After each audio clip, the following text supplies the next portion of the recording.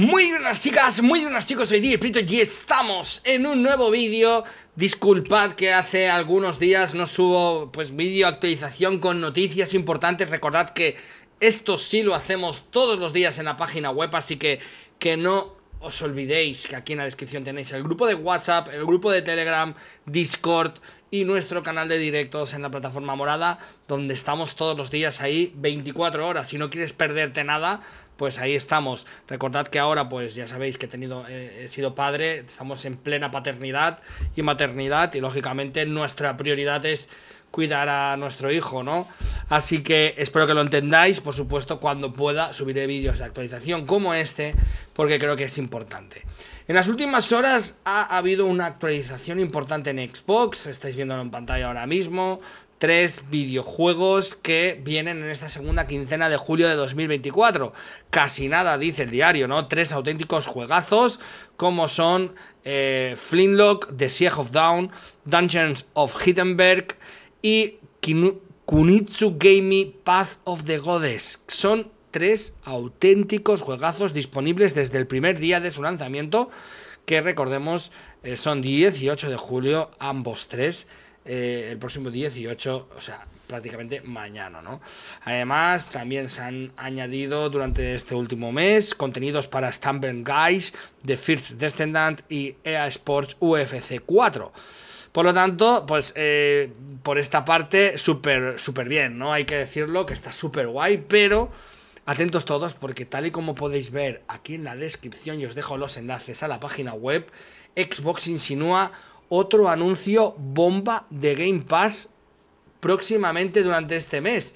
Y es que en el post dice: vamos a los juegos y mantengámonos en contacto, porque tenemos otra actualización para ustedes pronto.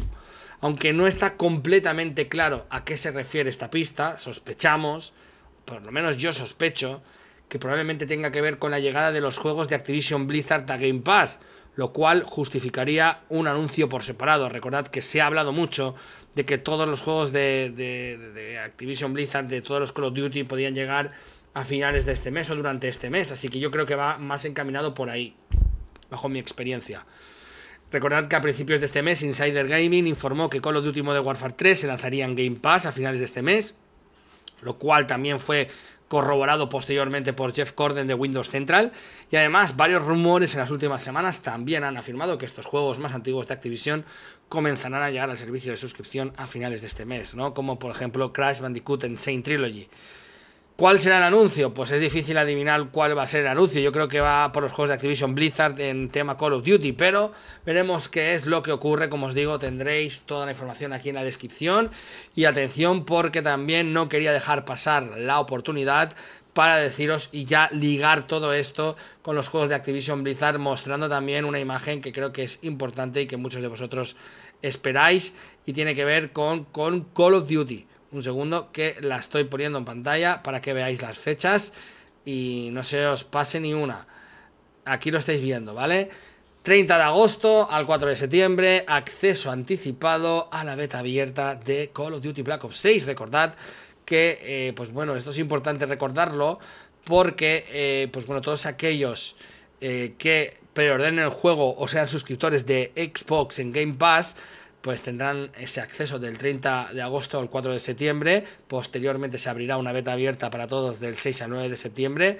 Y bueno, respecto al contenido de la beta todavía no se ha desvelado nada. Recordemos que en agosto hay un evento y bueno, estaremos atentos para todo lo que puedan mostrar, por supuesto. Espero que os haya gustado este vídeo, manita arriba, y espero que lo entendáis, que esté un poco más desconectado del canal de YouTube, pero esto va a volver a la normalidad en los próximos meses, no os preocupéis, pero no va a haber inactividad.